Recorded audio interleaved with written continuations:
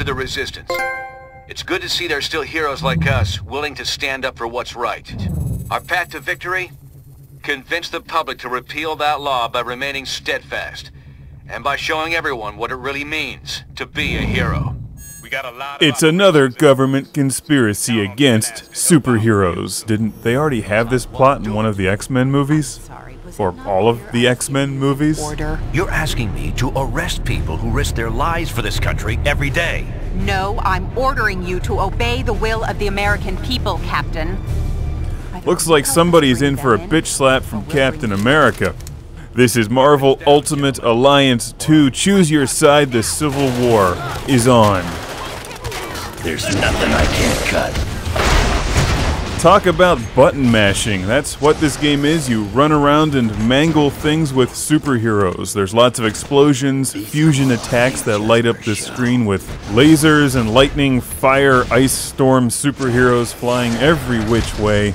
The star of the game is the variety of superheroes that you can play as in Marvel Ultimate Alliance 2.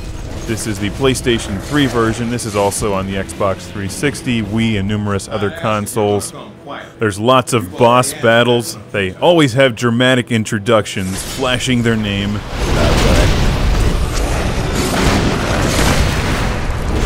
Lots of cool characters I would have never actually expected to see in a video game. We're outnumbered.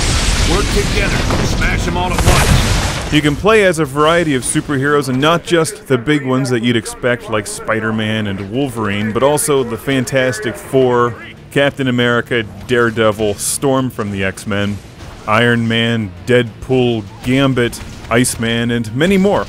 A cool collection of superheroes, actually.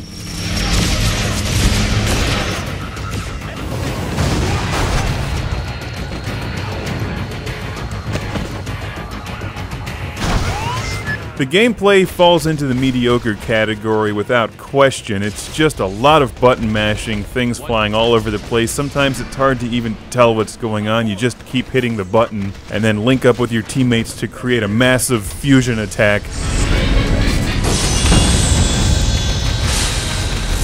As you see on screen, there's 4 superheroes fighting together. I'm playing a single-player game here, so I'm just controlling one of them, and I can choose which other ones I'd like to control during gameplay.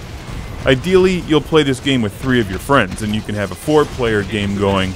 That's what it would be best for, because just playing it by yourself, it's kind of fun. Definitely worth a rent if you like superheroes, maybe a purchase.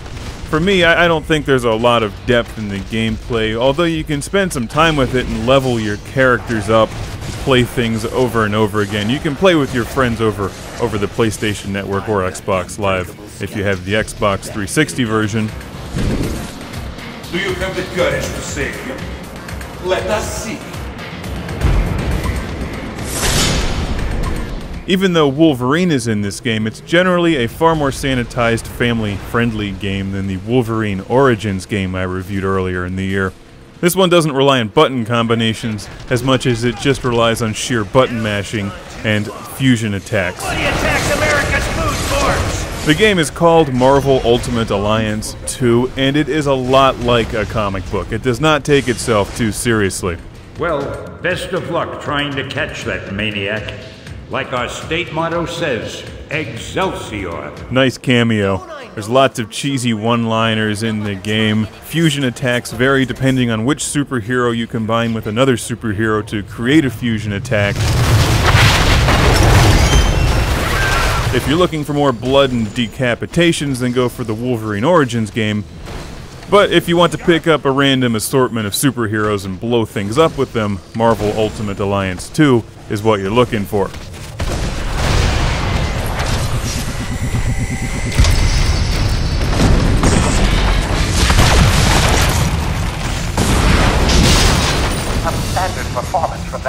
I tend to personally prefer games like the Wolverine Origins game, where you play as Wolverine and try to really perfect his gameplay and master some button combinations and moves.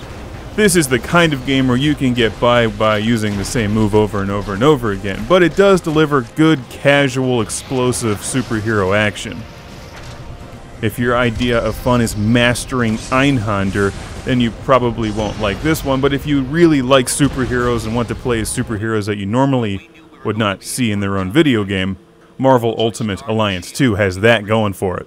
When you start the game, there's a certain number of underoos-clad heroes that you can play with, and then of course you unlock the rest of them as you progress through the game. You can swap them out mid-gameplay as well, so if Mr. Fantastic is not doing a fantastic job, replace him with somebody who will. Destroying their tech might help disrupt their operation. And I got my limits, bub.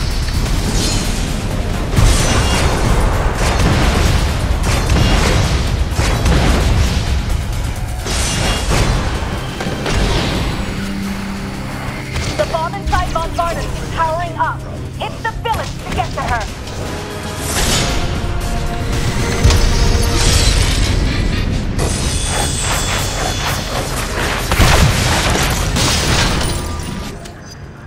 Of course. I've done some recon already. Now, that's a snazzy outfit that she's got there. You know, there's a lot of flashy outfits in this game. Marvel Ultimate Alliance 2. Where do superheroes shop? Can you buy outfits like that off the shelf, or do you have to special order them? Questions that need to be answered. Maybe that will be the plot of Marvel Ultimate Alliance 3. Made some mistakes, but I want to do the right thing. Bishop, have you... Oh, damn it. I knew I should have supervised this op personally. You've really stepped in it now, Steve.